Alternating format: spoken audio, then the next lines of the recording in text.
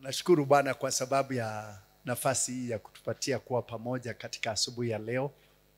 Ni heshima kubwa sana kanisa la Kristo kukusanyika pamoja kuleta ibada ile tunaita corporate worship mbele zake Mungu, na pia kuweza fellowship together.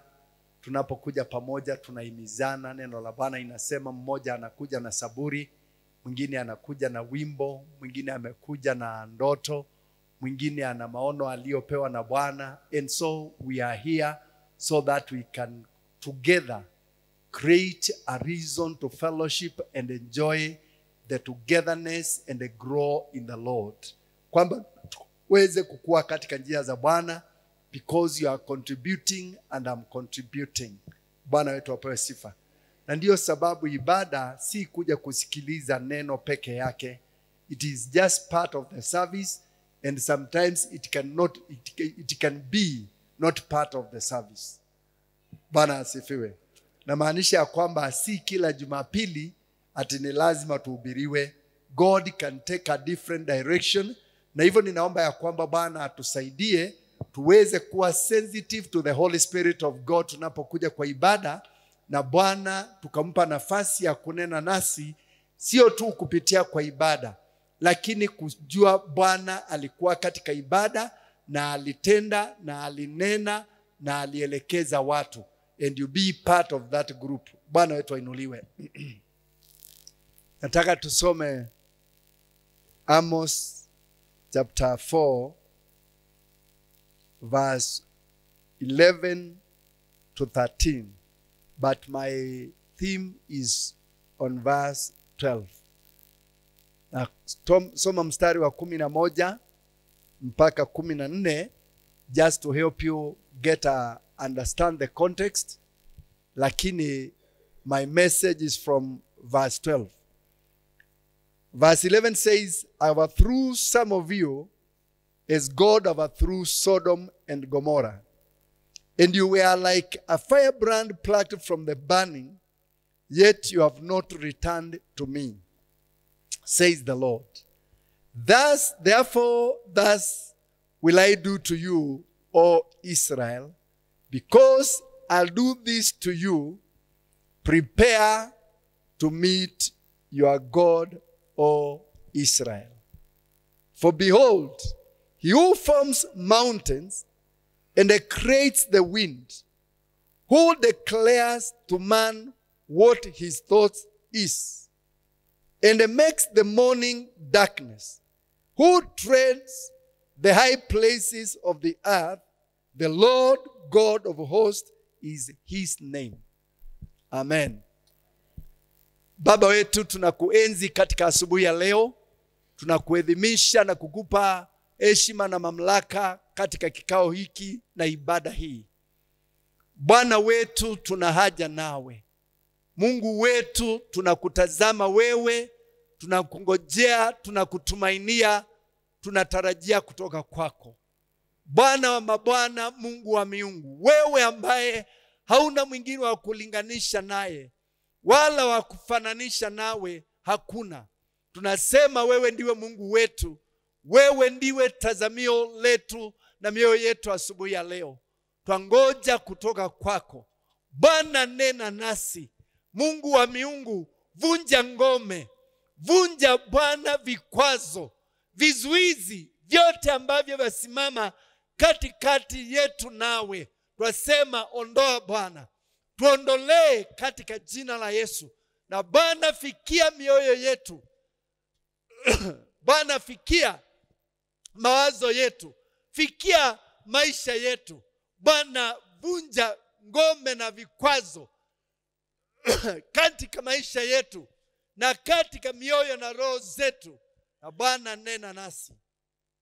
Tunajua unaweza. Bwana, nena nasi. Tunajua unaweza. Tenda makusudi yako, tekeleza mapenzi yako nasi. Tunakuenzi, tunakuabudu. Kwa jina la Yesu tumeomba na kuamini. Amen. You can take your seat. Well, I thank God for his grace and for his love and for his mercies that the Bible say endure forever. Bwana wetu ainuliwe. kwamba neema na rehema za Mungu ni za milele. Na Mungu wetu abadiliki, mbali ubadilishe majira so that we can fit. Yeye mwenyewe habadiliki, lakini uruhusu majira na nyakati zibadilike na tuweze kumuona na kutembea na yeye. Bwana wetu ainuliwe. And God, everything that God does, kila kitu ambacho Mungu hutenda, ukitenda kwa sababu na ukitenda kwa kusudi. Bwana wetu apewe sifa. That everything God will do, He is doing it because there is a reason for it. And there is a purpose why He wants it to be done. Na hivyo ni vizuri tuelewe, Mungu hafanyi kitu chochote bila sababu. Hallelujah. Katika maisha yako na katika maisha yangu, katika njia zetu kama believers na kwetu zote pamoja kama kanisa. Bwana wetu apewe sifa. And it's only bad, ni vibaya, iwe Mungu anafanya ama Mungu anatenda na sisi hatushikanishi ama hatuelewi kile Mungu anafanya. When God is doing and you don't understand, then you miss the reason of what God is doing. Usipoelewa utakosa ni kwa nini, utakosa kujua ni kwa nini Mungu anafanya kile anafanya. And Mungu yeye mwenyewe is a constant God, lakini uruhusu majira yabadilike ili aweze kutuingiza katika the right dimension, ama mahali tunapostahili kuwa at the right time. So I have realized that when you read the word of God, utaona so many times that God instituted change in the lives of people and even in nations. Ya kwamba wakati na wakati Mungu alileta mabadiliko, na kila mabadiliko Bwana aliruhusu yatekelezeke alikuwa na sababu. Praise God. Na Mungu hafanyi mabadiliko ambayo ni katika kusudi lake for His people ili awarudishe nyuma. That when God will bring a change in your life, He is calling you to a higher place. Anakuita mahali pa juu zaidi ya mahali umekuwa. And He is calling you to a higher glory than the glory that you are mostly used to. Kwa ile utukufu umezoea na kwa ile maisha umezoea. And I've realized, ili Mungu aweze kukuinua,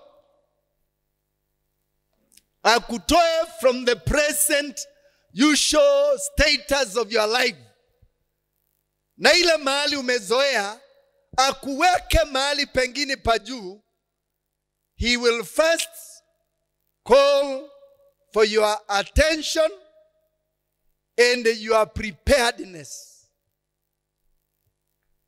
Praise God.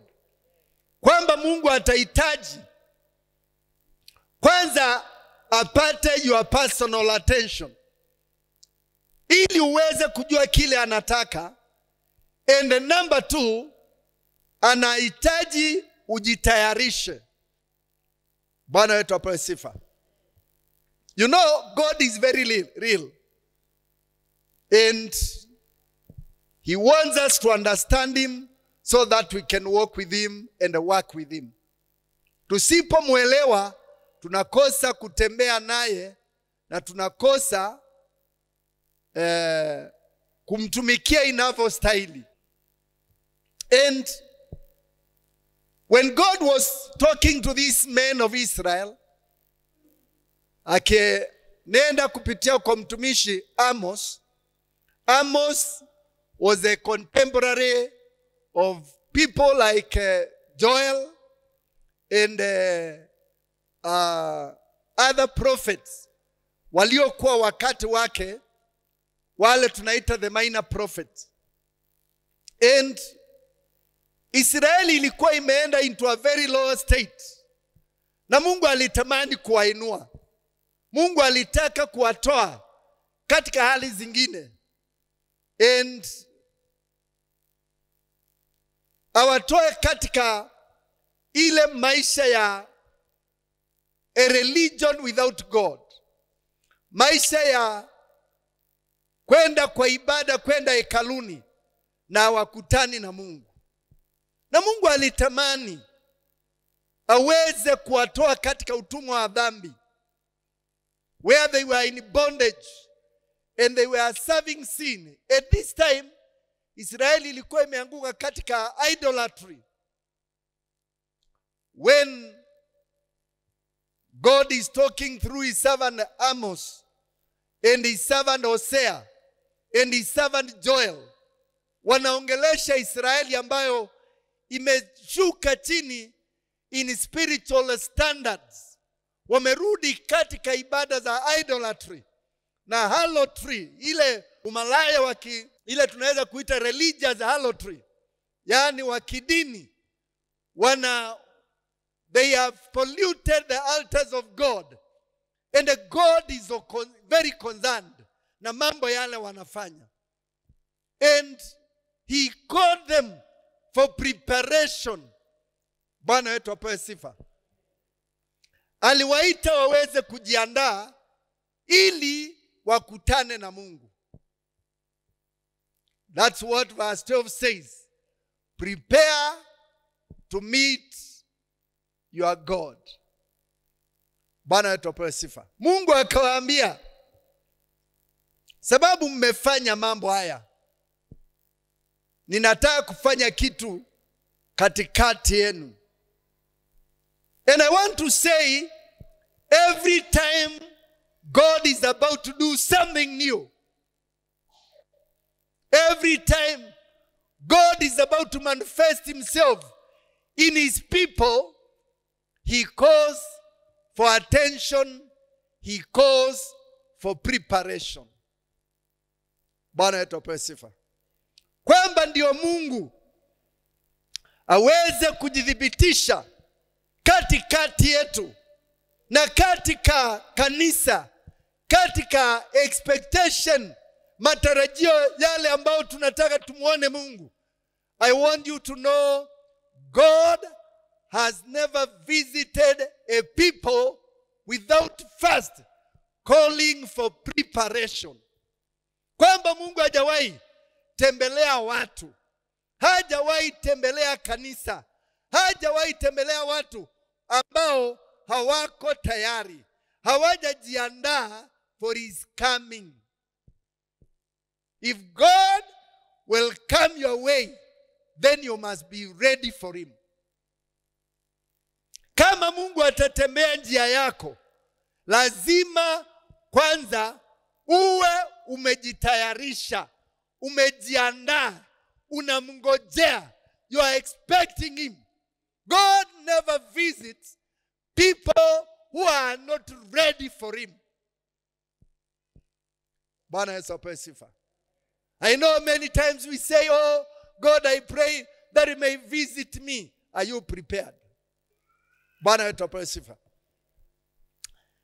You know, I know very well, in our normal life, we prepare for the things we want to happen in our lives. Tunajiandaa. When you want to pass an exam, what do? You study. You take time. You devote yourself. You commit yourself to long hours of preparation. Why? Because you want to succeed and you want to pass that exam. Bwana asifiwe. When you want to build a house, what do? You prepare. You don't wake up in the morning and say, I'm putting up a house. Ninataka kusimamisha nyumba hapa. Na unasema, by next week nitakuwa ndani. You prepare, you buy materials, ama unakusanya pesa, unaweka tayari, unatafuta fundi, unapima nyumba, unaweka pesa ya kulipa mafundi, ya kununua materials, na kuhakikisha you have the plan of what you want to do. Thank God that today ukitaka kujenga unaambiwa uko na plan. Kama una, kuna wengine watakuitisha plan. Bwana asifiwe. And that means preparation. You are preparing yourself. If you want to get into a family life, ukitaka kuwa na jamii, you prepare yourself. Unajiandaa kuoa ama kuolewa. And you seek yourself. And you prepare yourself to get married. And to live in marriage. And to carry the baggages. And the troubles and the problems and the goodies of marriage. Uko tayari kuingia katika ndoa. But you cannot just jump into the your bandwagon and you are not ready for it. Utaanza kuambia watu, mimi niliolewa lakini sikuwa tayari. And you'll mess up your marriage ikiwa utaingia bila kujitayarisha. Bwana asifiwe. Lazima mjiandae na muongeleshane. Are you ready to fit into my life? Na wewe unaona kama ninaweza kufit into your life? Will you make adjustment when it is necessary? Munakubaliana. And you talk and you agree. And so you get into a marriage.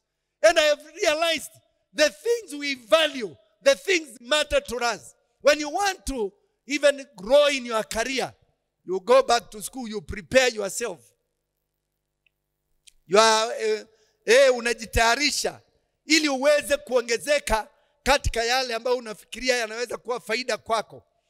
And when we want to see God, when we want to meet with God katika maisha yetu, we take it for granted. Tunaichukulia kwa urahisi sana. But I've realized God has never met a people that are not ready for him. Bwana Yesu apewe sifa. John chapter 14, Yesu alisema, I go to prepare a place for you. Bwana wetu ainuliwe. Christ himself, you know, he said, naenda kuandalia makao. Let not your hearts be troubled. Musiogope, musifadhaike, musisumbuke. Maana I am going to make a place for you. So let me tell you, believers, the issue of how heaven will look like and the splendor and the glamour of heaven is not your problem. Hiyo sio shida yako. Somebody is taking care of it. Because you need to know heaven is a prepared place.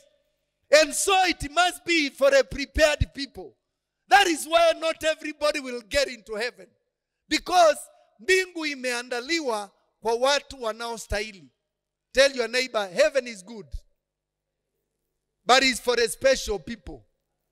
Sio kila mtu. Sio wote. Ni waliojiandaa. It is for those who know heaven is prepared. And they have prepared themselves to get into heaven. Wamejua mbingu imeandaliwa na wamejiandaa ili waingie mbinguni. Let me tell you, you will not bump into heaven by mistake. Wewe wacha kucheza na Mungu. Wewe cheza na dini lakini hutacheza na Mungu. You can play with the religion, you will not play with God. The Bible says God is never. Si useme. Yani Mungu Kiswahili wanasema adhiakiwi. You can never mock God. You can never trick God. You can never play with God. Bwana wetu apewe sifa. And so if you want to get into heaven, lazima ujue heaven is a prepared place. It has taken Christ years. Akiandaa. He said, I go to prepare. He is still preparing. Ikiisha atarudi. Na Biblia inasema will be mahali alipo, hapo tutakuwa. Are you ready for heaven? Siulize mwenzako, are you ready for heaven? Heaven is a good place. Nakwambia, it is the biggest mistake of your life. Ukose kwenda mbinguni kwa sababu ya raha za hapa duniani. Unaweza kuona kama ni za dhamana. But I want you to hear me. They are non-comparable. Haziwezi linganishwa. Haziwezi fananishwa. My brother, my sister. Hakuna kitu kinaweza kufikia dhamana ya mbinguni. Katika vyote unavyoweza kuhesabu. Haijalishi kama ni fedha na dhahabu za dunia hii. Unaweza kuzipata. Lakini kama zitakutenganisha na Bwana Yesu, they are not worthy. Hear my word. Hear me say to you, ya kwamba hazistahili. Iwe ni anasa, whether it is men or women, whether it is pleasure, ya kwenda disco na kujianika uchi, haistahili na iwezi linganishwa na urembo, na ubora, na maisha ya mbinguni. Bwana wetu apewe sifa. If you miss heaven, you'll have missed life.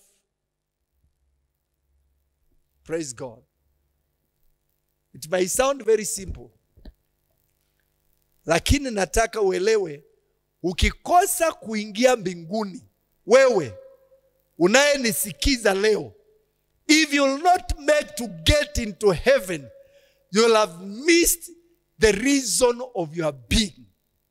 Yani, heri ungezaliwa, because it will be torture and a torment for anybody who misses heaven. Utakosa urembo na raha ya maisha. The glory of life is in heaven. Si hapa. Hapa hakuna kitu. Maisha yako mbinguni. Bwana wetu apewe sifa. Maisha yako wapi? And the Bible says Christ went to prepare a place for us. Na akasema nitarudi. So that mahali nilipo hata nanyi muwepo. And he has left us here to prepare. Every time we preach in the church, we are preparing believers and ourselves, the preachers, for the kingdom of heaven. Amen. Na kuandaa wewe na ninajiandaa ili nipatikane mbinguni na tuwe pamoja na wewe. My brother, be there. My sister, be there. Praise God. Hallelujah. Na kuambia usikose, we'll know. Ukikosekana tutajua. Kwa sababu mbinguni tutajuana. Yes. Tutajua wale tulikosa. Tunaulizana hapo Heaven's Gate. Mumeona nani? Ni nani hajaonekana? Who is missing? Who is not present? Alienda aje? Yani alikuwa anatudanganya hii miaka yote, alikuwa anacheza na sisi. Tulimuona kanisani, kumbe alikuwa anatuadaa. Tell your neighbor, be there. And it's a serious matter, you must be prepared. Hallelujah. Bwana wetu apewe sifa. You know, I'm saying this because God desires that each one of us understands the essence of preparing to meet with God. Na mbinguni hatutakutana na Mungu tuachane. Hizi zingine tunajiandaa. We may experience him for a season, and the season can come to an end. Yani tunaweza kuwa na uwepo wa kiungu. And that's why you can prepare for a Sunday service. Na baada ya ku-experience uwepo wa Mungu, ukija the next Sunday unprepared, the service is not the same. Mungu hajabadilika. But every time you want to meet with God, every time you want to experience God, you must be prepared to meet with God. Hallelujah. Unataka kukutana na Mungu, lazima ujiandae kukutana na Mungu. Bwana wetu apewe sifa. I want us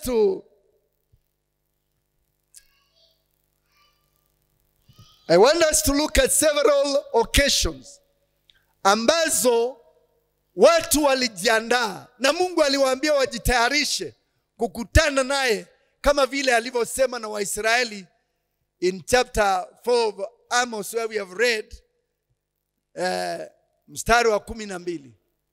And I'm looking at this because I believe, church, we are headed for a new season. You have not heard me. I'm saying, Kanisa, we are in a time of transition. Kwamba tuko katika hali ya kutoka from one level to another level. Tuko katika hali ya kuvuka kutoka katika upande mmoja and across to another side. We are in a transition period and we must be ready, kwa sababu hatujivukishi bali tunavukishwa. Bwana unipandishe. Sio mimi nijipandishe, lakini Bwana anipandishe. Hallelujah. Bwana wetu asifiwe. You know, and I believe, and I'm speaking, I believe by the Spirit of the living God, that I know God is about to do something in this church. That God is about to do something new in our midst in the name of Jesus. Hallelujah. And we need to get prepared for it in the name of Jesus Christ. I believe God is about to release something new in our midst. Kitu ambacho si cha kawaida. Hallelujah. Wanaotarajia watakula. Those who are waiting and expecting from God, they will be partakers. Wataona njia katika those nyika. Wataona mito katika jangwa. Because God and our God is doing it in the name of Jesus. Hallelujah. Bwana aliuliza Israeli, nafanya jambo jipya. Shall you not perceive it? Where uisi? Where ushikanishi? Where usiki? You are not sensing it in the spirit. Are you able to sense that God is about to do something? You know, we are talking about revivals in Kenya. But who is going to birth this revival? Who is going to see it coming and prepare for its coming? Hallelujah. I believe if you are not ready for it, utakuwa unasikia kulikuwa. Lakini kama utajiandaa, you'll partake of it. You'll tell people, I was there. I saw it. I experienced it. Hallelujah. I believe that we are at an edge. We are just at the edge of a mighty move of God, of a mighty revival, of a mighty manifestation of the power and the glory of God that the church needs to get prepared for in the name of Jesus. That we need to expect to see not the ordinary, but the extraordinary. I believe God is moving us from the natural to the supernatural, from the carnal to the spiritual. Hallelujah. Yani Bwana atusongeshe, atutoe katika ile maisha ya mwili na nyama. Yani atuingize into the spiritual life which we were called for, which we are ordained for which we live. Hallelujah. I believe God is about to do something, but we need to get ready for it in the name of Jesus Christ. Hallelujah. You know, every time God was to make a shift, every time Mungu alikuwa asukume watu awatoe from their present to the next level of the unknown, alihitaji wajiandae, alihitaji wajitayarishe. And I believe, church, we must get prepared for what God is about to do in our lives, in your life, in my life, and in this church, in the name of Jesus Christ. Hallelujah. Bwana wetu apewe sifa. And we need to be prepared for it. The Bible says, the book of Exodus chapter 12, I want us to look at the first instance. Exodus chapter 12.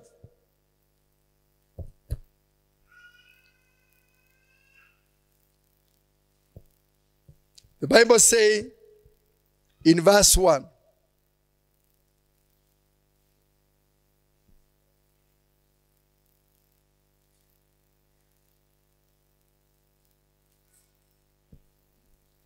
now the Lord spoke to Moses and Aaron in the land of Egypt, saying, this month shall be your beginning of months.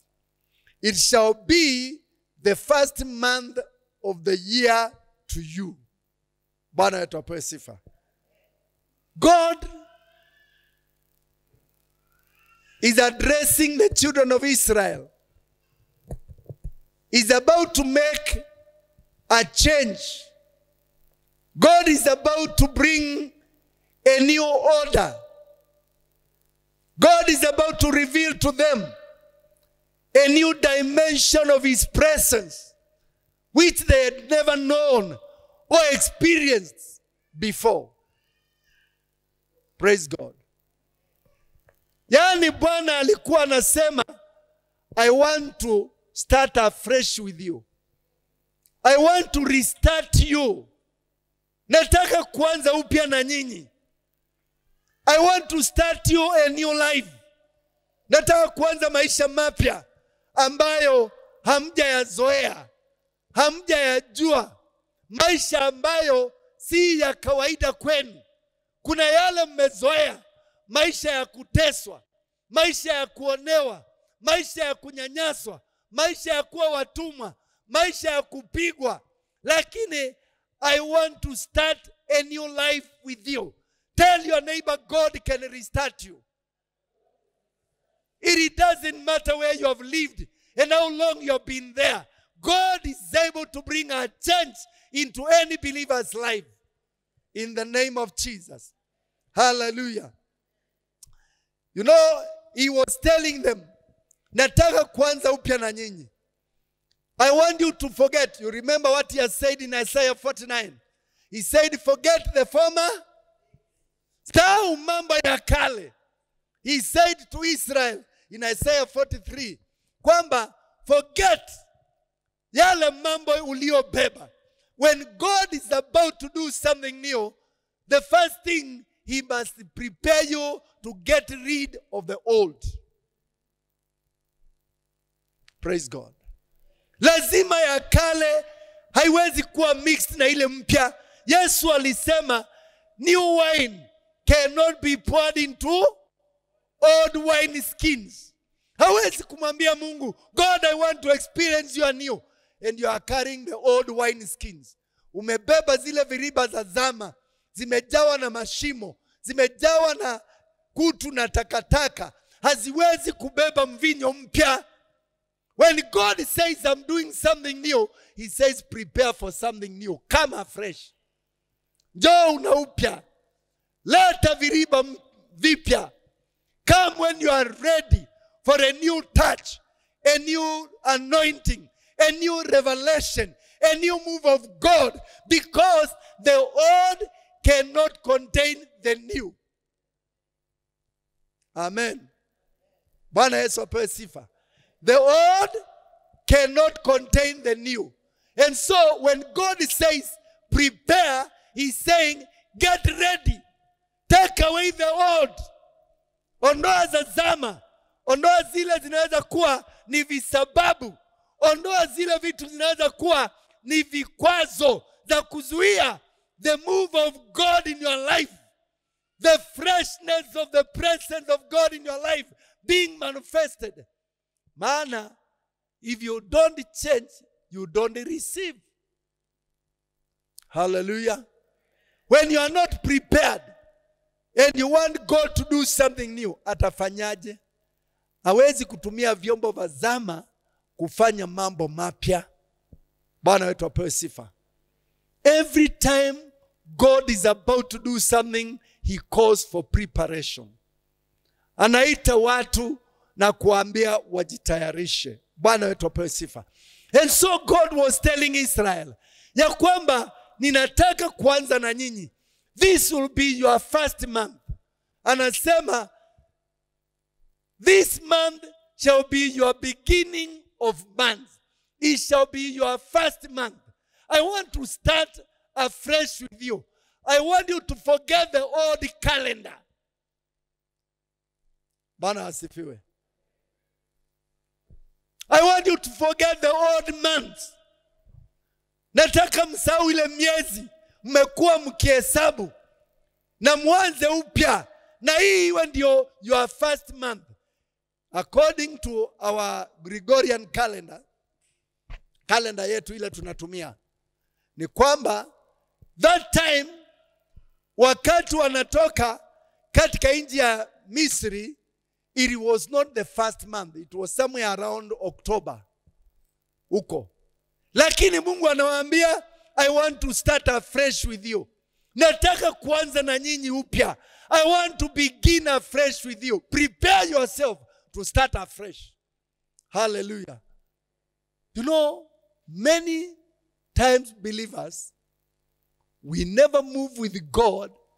We never experience God at a higher level of revelation and a manifestation because we stay and we hold and love the old.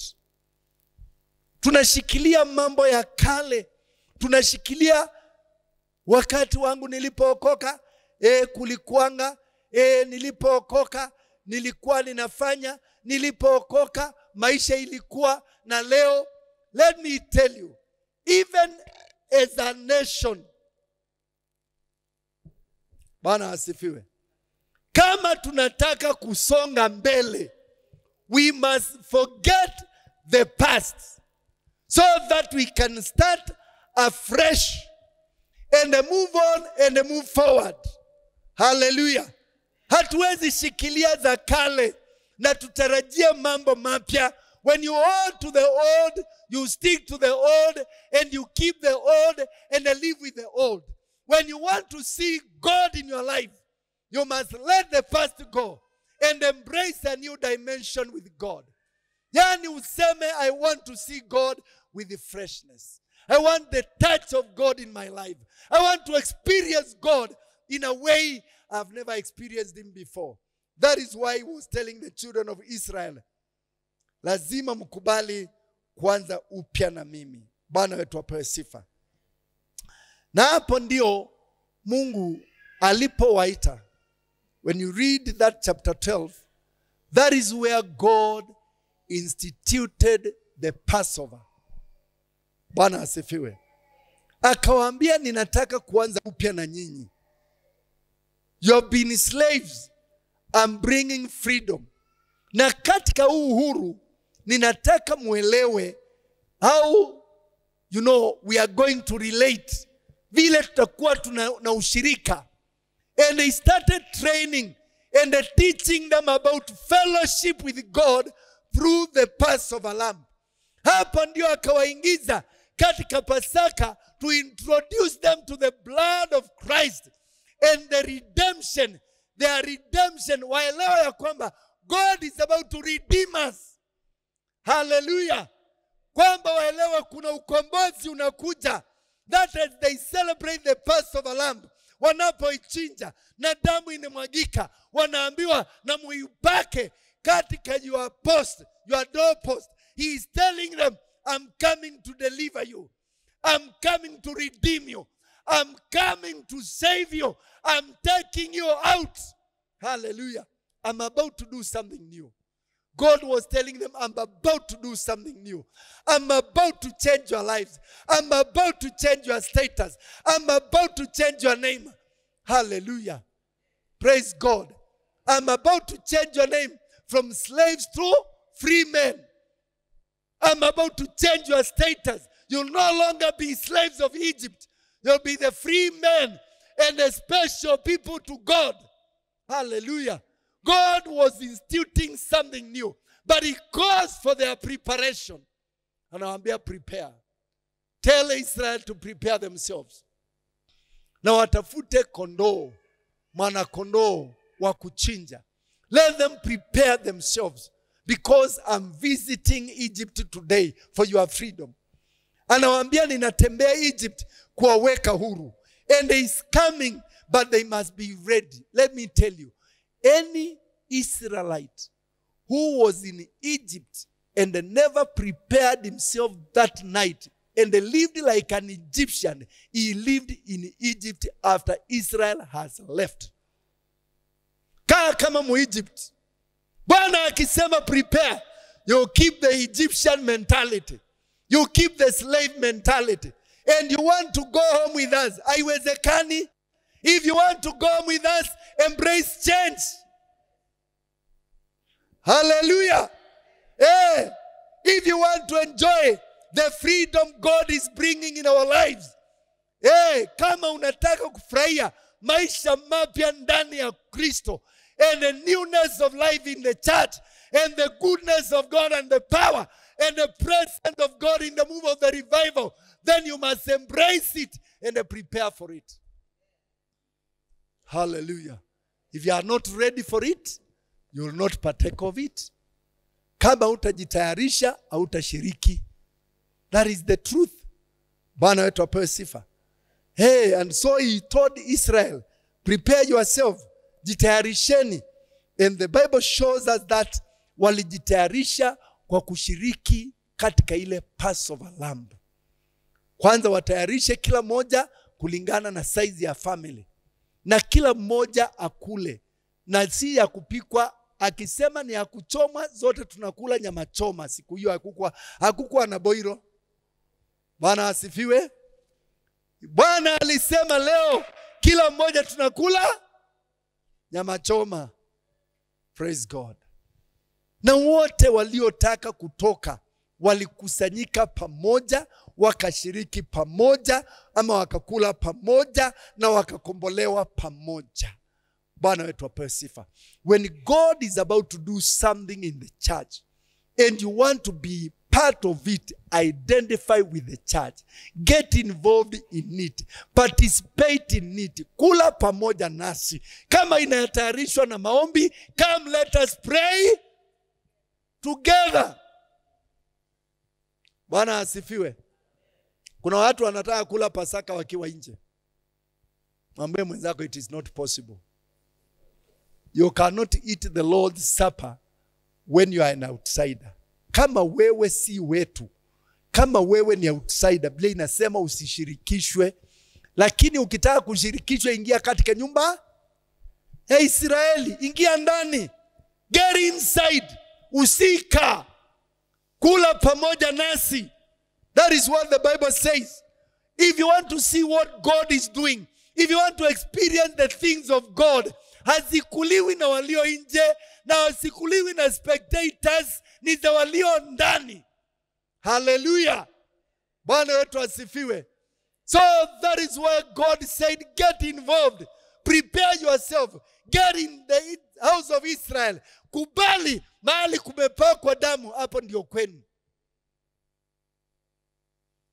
Hallelujah. Shida kuna Wakristo wanataka the protection. Wanataka protection, lakini wako wapi? Hati mukiomba, muniombea hata mimi damu inifunike. Muniombea hata mimi ukombozi. Na umekataa kuingia nyumba iliyo na damu. Tunakufunikaji ukiwa nje. Na nje kuna kifo. Utakufia huko nje. Bwana wetu ainuliwe. I pray that you understand what God is saying. God is at the verge of doing something in the house of God. Naamini ya kwamba we are at a time ambapo Bwana anatamani ajidhibitishe, aonekane, watu wamuheshimu, watu wampende, watu wajimwage kwake wholeheartedly. But he cannot walk with the people who are not prepared for this move. Watu ambao wanataka Mungu lakini maisha yao waishi nje.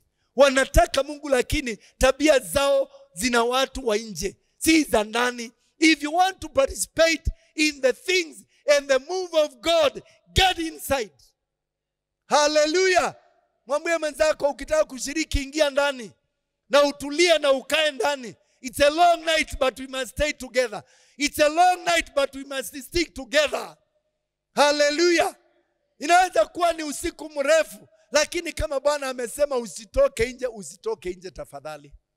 Ukitoka nje kuna kifo. Biblia inasema hivyo. Waliotoka nje unafikiri walisurvive? Bwana asifiwe. Tafadhali katika jina la Yesu. The Bible say that night walio ingia katika ile Bwana aliwaitia, Mungu aliwastart, na aliwastart katika kuparticipate in the Passover. Na katika Passover Bwana Biblia inasema they gotten used with the blood. Walikuwa wamezoea kwamba damu inaweza kuwa defense mechanism.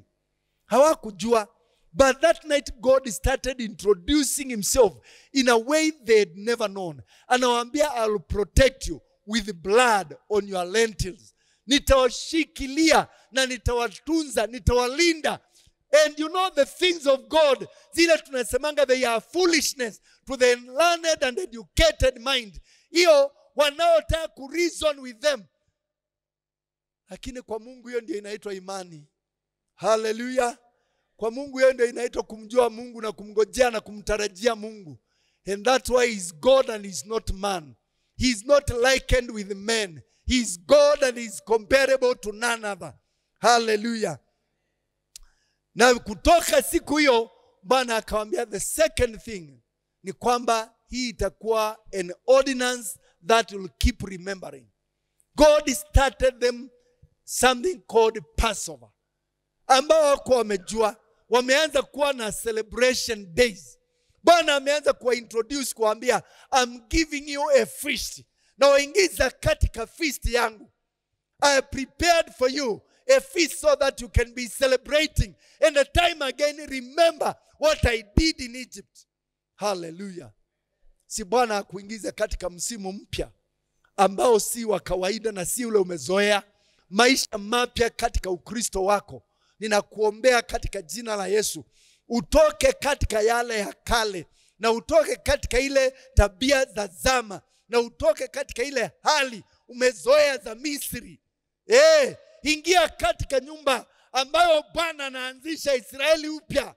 Bwana asifiwe. And participate in this Passover lamb. Bwana Yesu ainuliwe. Unajua hata kama wange celebrate Egypt, wali celebrate kama watumwa. Hapa hawaku celebrate kama watumwa. Bwana wetu apewe sifa. May God usher you into a new season. I pray in the name of Jesus that each one of you, may God usher you into a new season in your spiritual life. Katika maisha yako, Bwana afungue mambo mapya. Bwana afungue maisha mapya. Bwana akuelekeze katika mkondo mpya ambao it is the Lord speaking and guiding and not you and not other people. May God speak to your life in the name of Jesus Christ. That night was the last night of those Israelites being called slaves. That night God changed their name. A new beginning. Mwambie mwenzako, a new beginning. mwanzo mpya. God restarted them. Aliwapatia as the last thing. Akawaambia, this night ninawavukisha. May God deliver you today in the name of Jesus. Naomba Bwana akupatie mwanzo mpya wewe.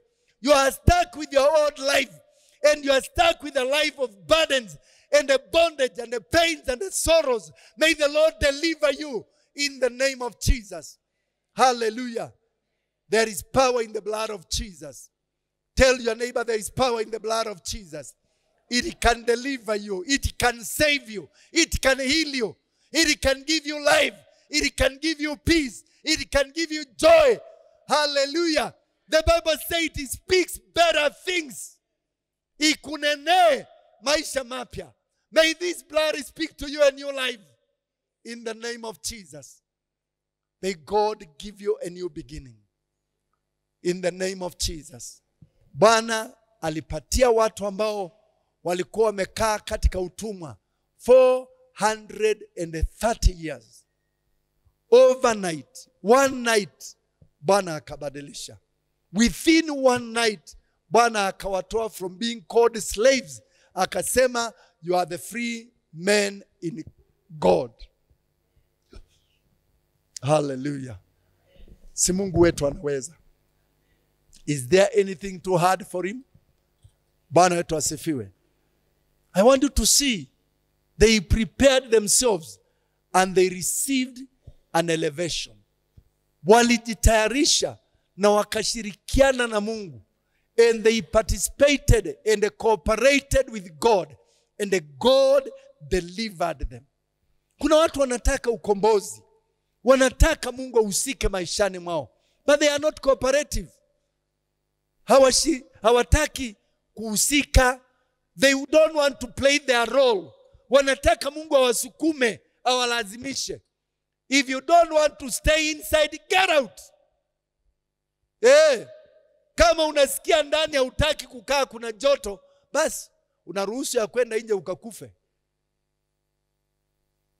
Bwana asifiwe. That is good gospel. Ukiwa kanisani, kaa kama mtu ambaye aliye kanisani. Ishi kama mtu aliye kanisani. Kaa kama aliyeokoka. Tosheka na wokovu. Ndio uweze kupata baraka za wokovu. Kaa kama walio ndani. Hapana kaa kama walio nje na unataka kuwa ndani. Stay like a believer. Act like a believer. Walk like a believer. Talk like a believer. Yes, be one with us. In the name of Jesus. Hallelujah. Bwana asifiwe. Praise God.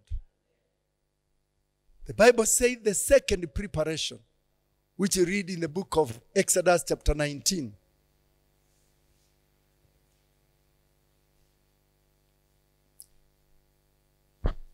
When God is about to give to the children of Israel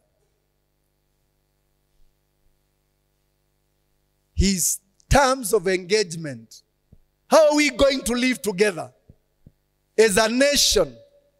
Sasa mmekombolewa, mmetoka Misri, ili muweze kumheshimisha Mungu maishani mwenu. There must be terms of engagement, ama TOR, ile tunaitanga the terms of reference. Ile tunajua ya kwamba this is your role, this my expectation, nitarajia nitafanya hivi. In this engagement, mimi nitafanya hii na hii na hii, na wewe utafanya hii na ile. Bwana wetu apewe sifa. In chapter 19 verse 10, Exodus chapter 19 verse 10,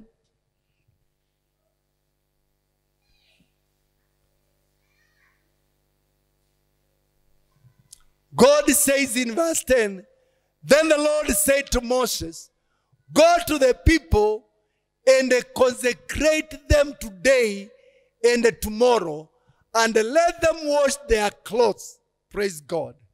They are preparing themselves to meet with God. Bwana asifiwe.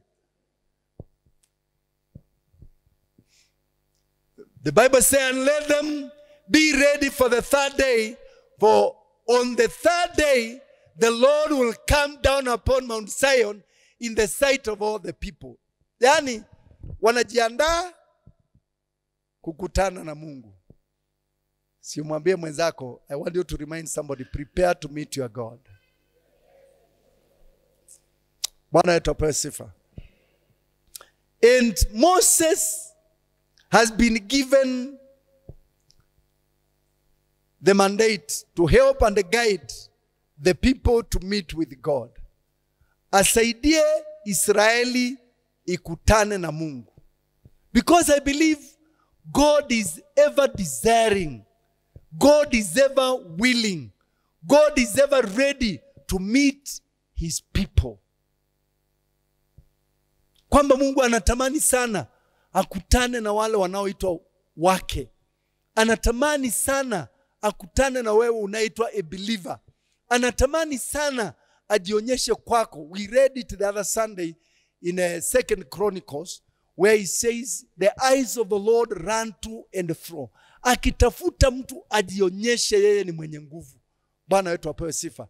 God is so willing aonekane maishani mwako.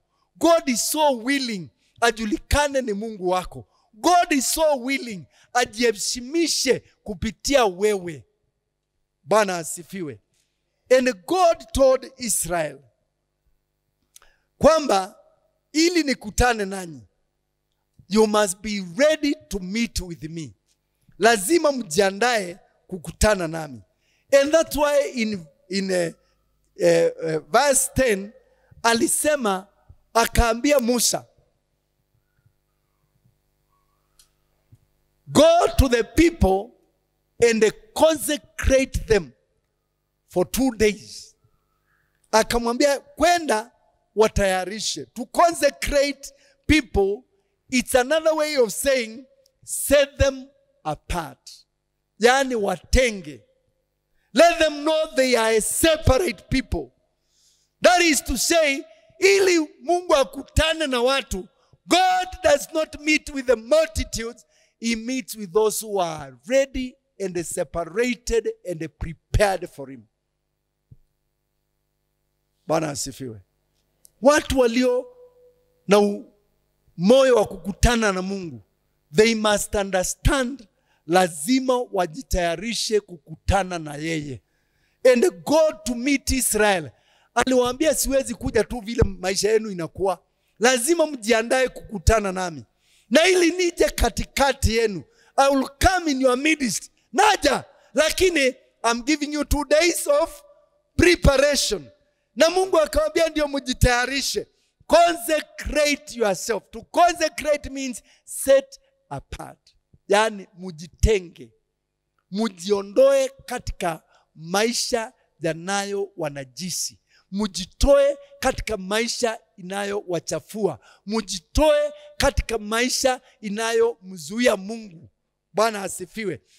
It means purify them. Yani kwa njia nyingine watakaze, wasafishe, watenge. To sanctify means purify and set apart. Yani safisha na uweke kando. Bwana wetu apewe sifa. Ili waweze kuhitimu kukutana na Mungu. Inamaanisha kwa njia nyingine, you must be ceremonially clean to meet with God. Bwana Yesu asifiwe. Hallelujah. Praise God. Sinataka uelewe, kukutana na Mungu si kitu cha kurukia tu. It's not something you wake up in the morning and you say, oh, I want to meet with God. I want to have time with God today. And you are not ready for him. Kukutana na Mungu kunahitaji kujitayarisha. Let me tell you, if you'll meet with God in your life, kama utakutana na Mungu maishani mwako, kama Bwana atakunenea wewe, kama Bwana atabadilisha maisha yako, you must prepare yourself to meet with God. Lazima ujiandae kukutana na Mungu. Bwana wetu apewe sifa. Aliambia Israeli, prepare yourself. Na akamwambia muoshe nguo zenu. Bwana asifiwe. That is to say, be clean. Musafike, mkwe wasafi katika maisha yenu, so that when I come, yani nisione uchafu. In other words, he was saying, get rid of any filthiness. He was telling them, be ceremonially clean. Muwe wasafi. And let me tell you, people want to see God. People want to experience God. But they don't want to pay the sacrifice of meeting with God. Usafi. Tell somebody, cleanliness. Na si usafi tu wa nguo, usafi. Mungu hakutanangi na watu wachafu. Mwahi kujua hivyo? Hata ukitudanganya na Mungu anajua wewe ni mchafu. Mungu hakutanangi na wachafu. God will not come into your life and speak to you when you are living in dirt and sin and wickedness. Anajua.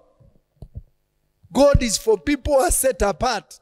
Mungu ni Mungu, anatembelea watu wamejitenga. Watu wamejiweka, wamejitayarisha, wameweka maisha yao, wamejitenga na uovu, wamekataa dhambi. Wamesema, I want to see God. Hallelujah. We can't be expecting God in a mighty way and we are not separate. Hatuishi maisha ya kujitenga. Kujitenga si tutoke kwa ulimwengu. Yesu alisema siwaombei watoke ulimwengu. Kujitenga si kuacha hii dunia ati uende ukakaange mbinguni. Be here but be holy. Be here but be clean. Hallelujah. Uwe hapa lakini uwe. Bwana Yesu ainuliwe. Siwaambie mwenzako be clean. Safika mbele zake Mungu. Uwe msafi mbele zake Mungu. Mungu atembei na watu wachafu. God is not for the dirty people. God is not for those who defile themselves.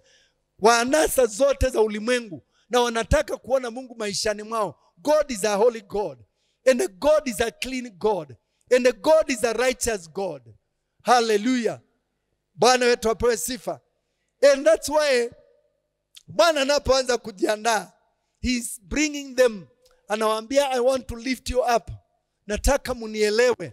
Nataka kukutana nanyi. Nataka kuweka njia zile tutakuwa tuna engage me and you. How do we relate? Mtaniheshimu based on what? Mtanipenda based on what? Mtanitii based on what? Hallelujah.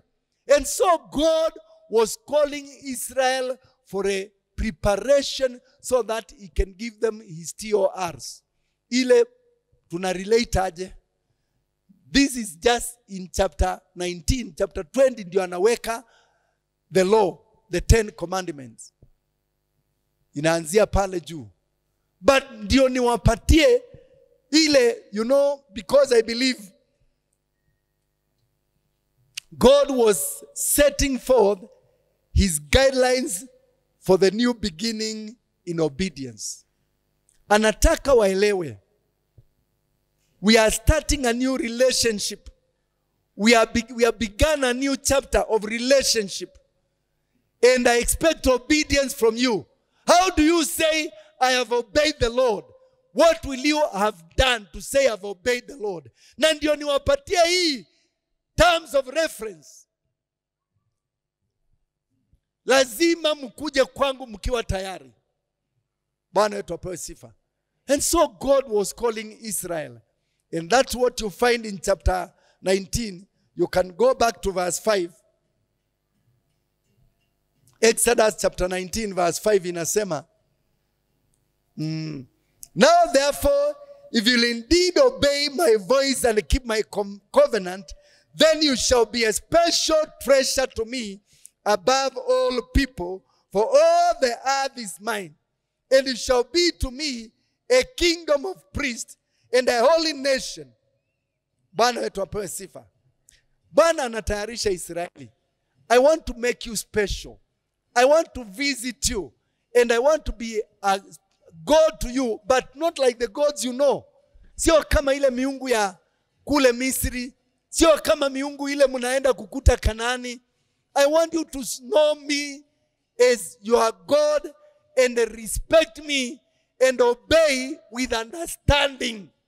Hallelujah. Bwana anawaelekeza. Anataka wajue vile watamutii. He's setting up the terms of obedience. Mutanitii aje? Bwana wetu apewe sifa. And for God to do that, maana anawainua, anaanza kuambia you are a special people to me. God is lifting them. Anawaambia nyinyi mjue kwamba nyinyi si kama watu wa mataifa. Ninapoona siwaoni kama watu wa mataifa. I want to see you in a special way. Na ndio nijue nyinyi ni special kwangu. I want you to relate with me with speciality. Bwana wetu apewe sifa. You know, for God to treat you as a special person, mtu wake asiye wa kawaida, lazima uwe umejuana na Mungu, umejitolea kwake, umeelewa makusudi yake, umeelewa tamanio lake, umeelewa his expectations in your life. Bwana wetu apewe sifa. Uelewe Bwana anatarajia nini. And that's why God was telling Israel, prepare yourself. Don't just come to me. Prepare yourself to meet me. I'm revealing myself in a new way. Bwana anajifunua kwa Israeli na anawapatia sheria na kuwaelekeza, lakini anataka wamuelewe. God never meets people are not prepared. Watu ambao hata akiwapatia sheria zake hawatatii, hawataziheshimu. God is not ready to meet with such people. Na ndio ninasema hata wewe, a believer, born again believer, unampenda Mungu, you must be ready if you want God to lift you higher, even in obedience. Unajua katika kutii, kuna watu wameshindwa kumtii Mungu kwa sababu they have never prepared themselves to live an obedient life. Hello? Yani lazima ujiandae. Useme najua kutii Mungu itanigharimu. Itanifanya nijinyime vitu ambavyo ninapenda. Itanifanya nikatae kutenda tu vitu ambavyo ni tutamu kwangu.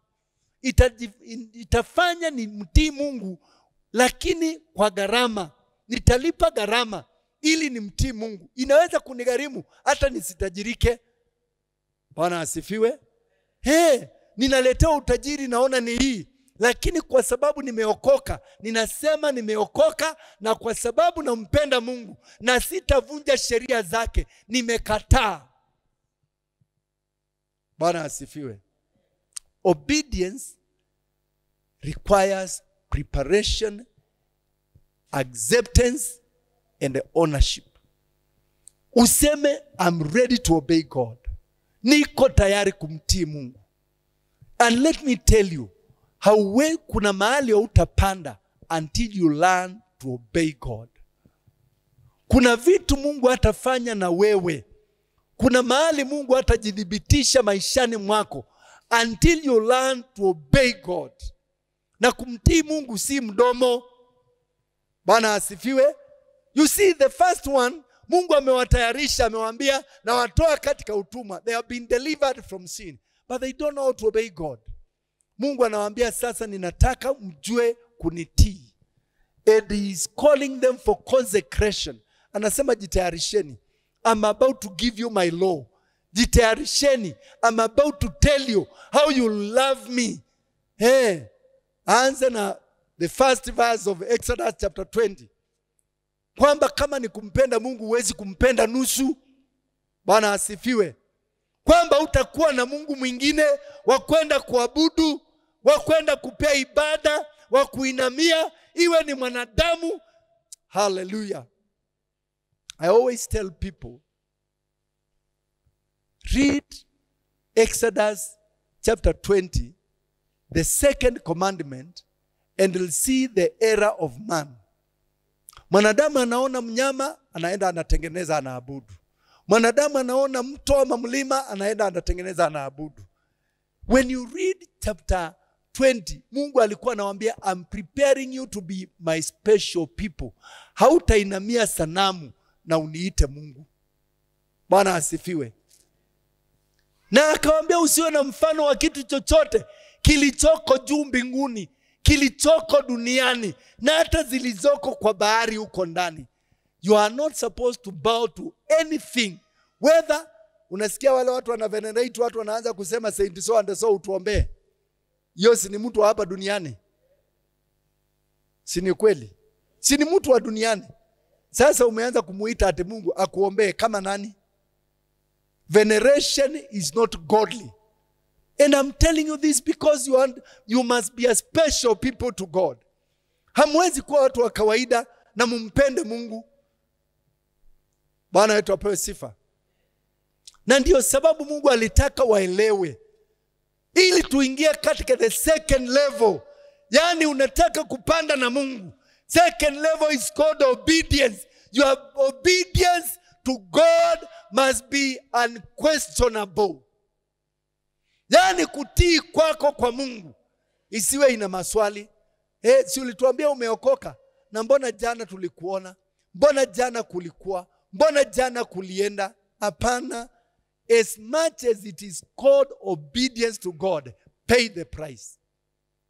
Lipa hiyo gharama. Bwana wetu apewe sifa.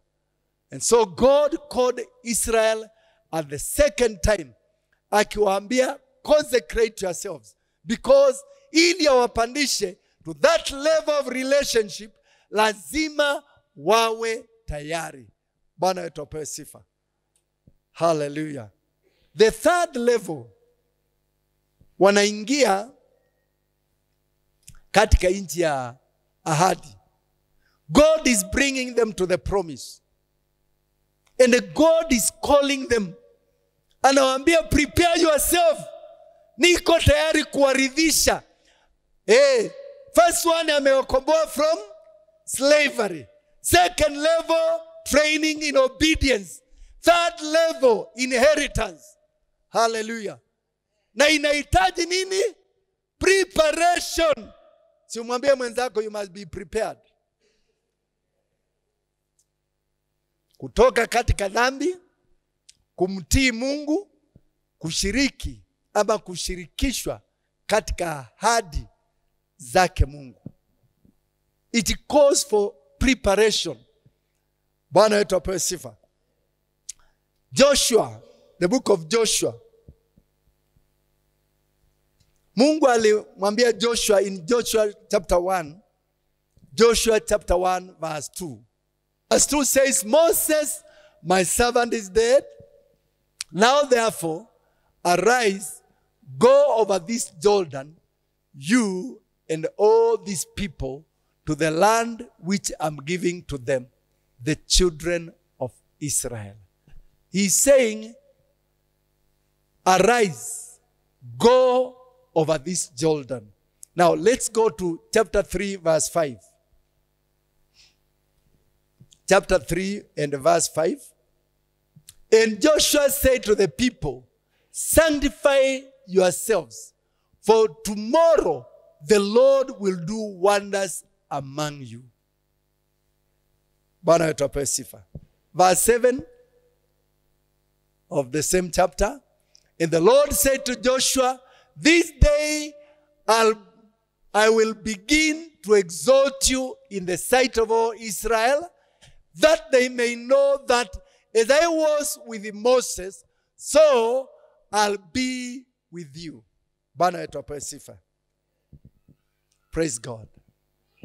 Tell somebody inheritance. Urithi. Ama kuridhishwa. How many of us desire the gifts of God? Hallelujah. Ni wangapi wangetamani kuona Bwana akimanifesti katika maisha yao? Yaani katika uwepo, nguvu, ishara na miujiza. Yaani ukitembea hivi, you are a powerhouse of the presence of God. Mungu ananena na wewe. Mungu anaelekeza watu kupitia kwako. Mungu anaponya wagonjwa. Anainua walio chini. Bwana anatenda miujiza kupitia kwa mikono yako. I want you to know it is possible. I'm saying it is. Inawezekana katika jina la Yesu. Bwana wetu apewe sifa. God has never limited himself with any willing servant or vessel to manifest himself. Bwana hajajipima kwamba huyu sitatumia. The Bible say any vessel that cleanses itself. Kila chombo kinacho. Na hapa Musa anasema, Joshua anaita nini? Anasema sanctify yourselves. Verse 5. Bwana wetu apewe sifa. Bwana amekaa na hawa watu for 40 years in the wilderness, tangu watoke Misri. Wamekaa jangwani miaka ngapi? 40. And is about now to cross with them. Awavukisha waingize katika ile ardhi ama inchi alioahidi baba zao, alioahidi Abraham, alioweka mkataba na Abraham, a covenant, na wakasil with an oath. Abraham alipopeleka sadaka, Bwana wetu apewe sifa. And God is about to honor his promise. Bwana yu tayari kutimiza ahadi yake. Bwana yu tayari kuwaingiza katika kile ameahidi, na ako tayari kuona it's coming alive. God will never lie. I want you to hear me. God is not a liar. And God will never lie. As he said, shall he not do it? Bwana asifiwe. Na kwa sababu miaka inaweza kuwa imekaa, wamekaa 430 years plus another 40 years in the wilderness, but God is still faithful. And I want you to know God is still faithful even to you. Mungu wetu ni mwaminifu. And I can give you this assurance kwamba Mungu ni mwaminifu. He will never forsake you. He will never leave you. Ameahidi hivyo. Na hatafanya. Hatakosa kutimiza ahadi yake. God will honor his word. Tulisema neno la Bwana ni kamilifu. Imejaribiwa mara 7. It has been tested. Ni inafanya kazi. Bwana wetu apewe sifa. And so God is bringing these children kwa ile ahadi aliahidiana na Abraham. But it is a new generation. Remember their fathers waliotoka katika nchi ya Misri wakiwa 20 years and above. Only 2 people are in this multitude. The rest wamekufia jangwani. Wale wote waliotoka Misri, walioona miujiza ambayo Musa alitenda katika nchi ya Misri, and they were 20 years plus, pamebaki watu wawili walioaminika, waliomwamini Mungu. Wakati wengine wanaona nchi, wanaona majitu, wanasema haiwezekani. Wanaona nchi hawa wawili, wanasema our God is able to give us the land. Amen. Heaven is for a prepared people. Na si waoga, na sio wenye kubahatisha, ni wanaoamini, and they are believing God to inherit. Bwana wetu apewe sifa. Wasioamini wamekufia jangwani. And I pray none of you will die in the wilderness in the name of Jesus. My prayer ni kwamba zote tuvuke Jordani tuingie Canaan in the name of Jesus. Hallelujah. Bwana wetu apewe sifa. And the Bible say Bwana akawatayarisha. Akawambia, I want to exalt Joshua and exalt myself in your midst. Yani Bwana anataka kujitukuza. Anataka ajulikane yeye ni Mungu. And I believe God and our God is ready to exalt himself. Anasema, I'm looking for somebody who can identify with me. Nijionyeshe mimi ni mwenye nguvu. Bwana wetu apewe sifa. Walipofika hapa, Biblia inasema Bwana aliwatayarisha. Akasema, we can't cross to the promise when we are not ready for it. Prepare yourself. Sanctify yourselves. Bwana akasema, jitakazeni ili baada ya hiyo tuvuke mto wa Jordani tuingie katika urithi wetu. Bwana wetu apewe sifa. Praise God. And I believe Bwana na Mungu wetu anasema, prepare yourself. Nikuvukishe utoke katika the years of wilderness, uingie katika urithi wako. Utoke katika the years of torture and the lack and the years of manna. Hallelujah. Manna ilikuwa nzuri, lakini ni ya jangwani. Manna ilikuwa tamu, lakini ni ya wapi? Biblia inasema walipovuka mto Jordani, wakaweka their first camp in Gilgal. After they tasted the fruit of the land, manna ceased. Hallelujah.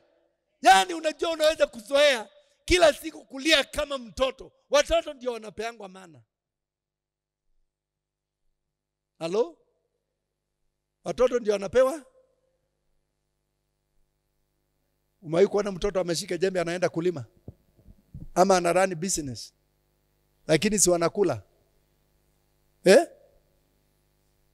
Wanafanya kazi? Si wakitaka school fees unalipa? Hiyo si ni mana? Chakula unawapea ya bure, unawalipisha? Bwana wetu apewe sifa. Lakini as we grow, ndio uridhishe mtu amekomaa. Ndio uridhishe mtu amehitimu. Anaweza kupewa shamba, akaimanage, akailima, akapanda viazi, akavuna, akapeleka zingine kwa gala ama akauza. Is a mature person. Watoto hawaingii Kanaani. I'm saying you must understand. Praise God. Kuna watu wanakaa kanisani lakini na kuombea katika jina la Yesu. Let me not finish the statement. In the name of Jesus. Na kuombea katika jina la Yesu. Kuna watu wamezoea mana mpaka ukawaingiza Kanaani ni shida.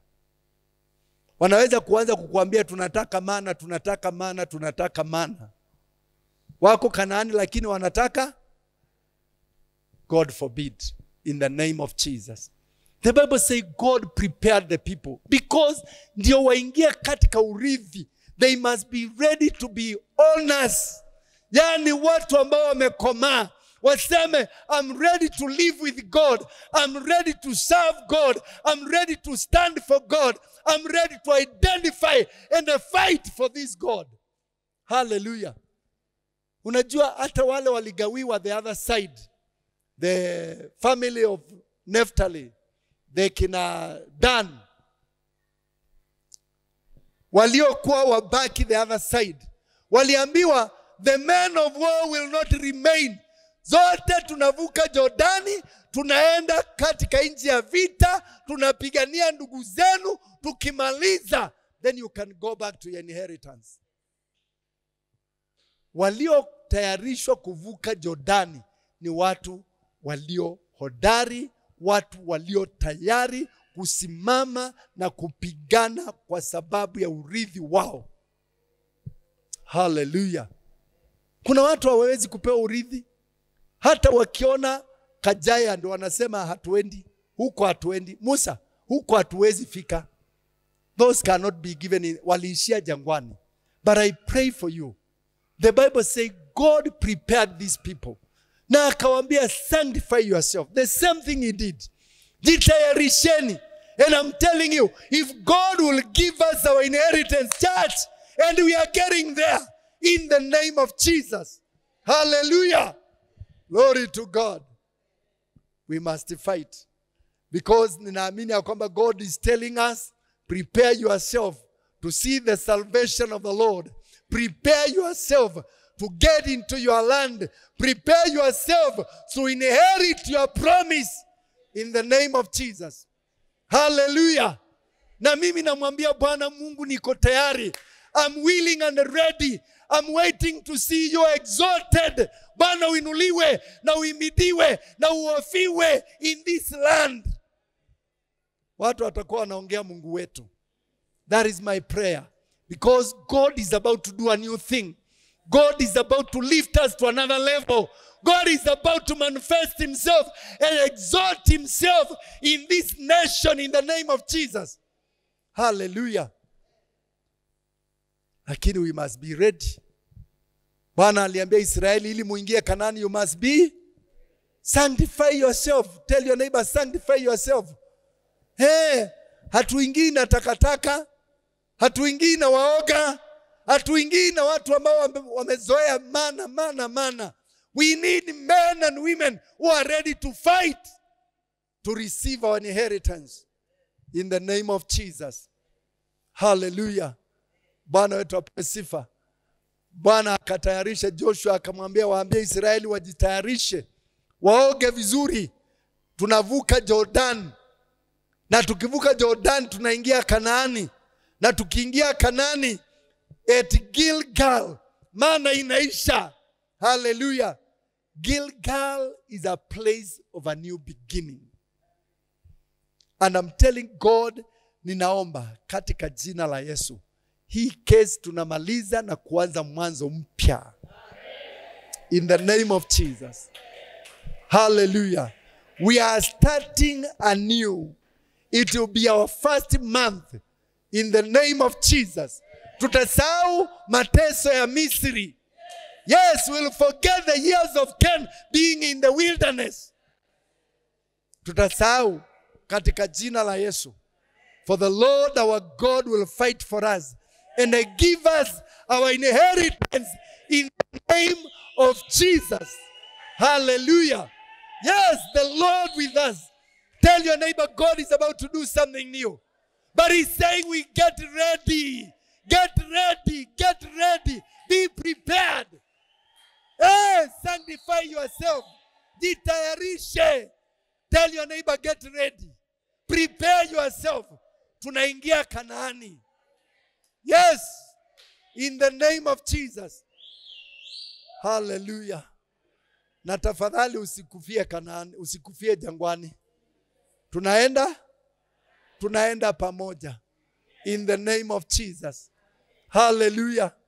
Biblia inasema when they crossed the Jordan River, hata hawajapigana, the first thing Mungu aliambia Israeli ni kwamba my covenant with Moses, ile ahadi yangu na Musa, lazima kwanza mtii. Every male child must be. Akasema lazima tuondoe aibu zote, because that was the place of rolling away the shame of Egypt. Hallelujah. Si Baba tuondolee aibu katika jina la Yesu. Hallelujah. Sema Baba tuondolee aibu. We are saying, God, take away the shame. Roll away the shame. Roll away the shame. In the name of Jesus. Bwana tuondolee aibu. Bwana tuondolee aibu za jangwani. Bwana tuondolee aibu za Misri. Katika jina la Yesu. Because our God is able. Mungu wetu anaweza. And he's giving us the land. In the name of Jesus. He's giving us the land. In the name of Jesus. He's giving us the land. In the name of Jesus. The Lord, our God, is about to do something new. Hallelujah. Can you perceive it? Can you perceive it? Hallelujah. Bwana wetu apewe sifa. Anasema when you perceive it, get ready. When you perceive it, be prepared. When you perceive it, prepare yourself. Si umwambie Bwana tunakataa aibu za jangwani na aibu za Misri. Na tunakataa katika jina la Yesu. Wanaosimama mbele zetu hawataweza. Let me tell you. God remembered his covenant with Abraham. Akasema amwezi kuingia na takataka katika nchi ya ahadi. Get circumcised. Hallelujah. Hey. Simwambie Bwana circumcise today. Tutairishe Bwana tuingie. We are willing to get in. And we are saying we are ready to be prepared. Bwana tutayarishe. Take away the shame. Roll away the shame. Roll away the shame of Egypt. In the name of Jesus. Hey, kule tumeaibika Bwana. And God says, I'm about to do something new. I'm about to do something new. And when God is about to do something new, he takes away the shame. He changes our name. He will change our name. He will change our position. He will change our status. Because he's God. And because he's Lord. And he's unlimited. We declare his name. We declare his power. We declare his glory. We declare his majesty.